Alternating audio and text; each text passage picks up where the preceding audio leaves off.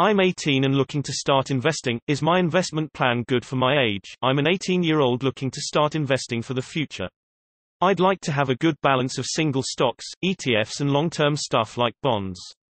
I've put together a percentages chart that I think seems good, but I'm obviously not the most knowledgeable on the stock market. Here's my plan: 10% of money in safe assets, like US Gov.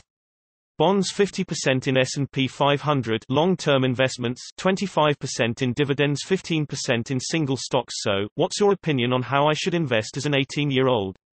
Do I need to focus on long-term, short-term, or a different ratio than I currently am exploring?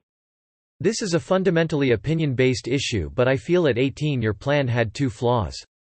Firstly, it is a bit too risk-averse. You have many years to invest and bonds tend to give very poor yields in the long term. Second, you have no international exposure. In most cases, if you have a longer time horizon, it can be worth having some international funds.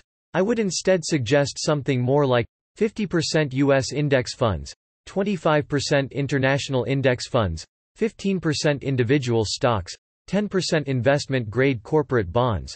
Also note the stock market just took a substantial fall, so it is probably a good time to heavily jump into the stock market as opposed to when it is higher. Bond yields are also very low right now, so shall yield even less than normal. Your outlook is somewhat dependent on when you suspect you will need the money. The above plan would be appropriate if you are in it for the relatively long term. If you will need money in a few years, you may want to be more conservative. Also note there are robo-advisors who are able to automatically rebalance your portfolio as values to change to maintain your risk profile. Schwab Intelligent Portfolio is a free one, but there are many available and suggest you look into them.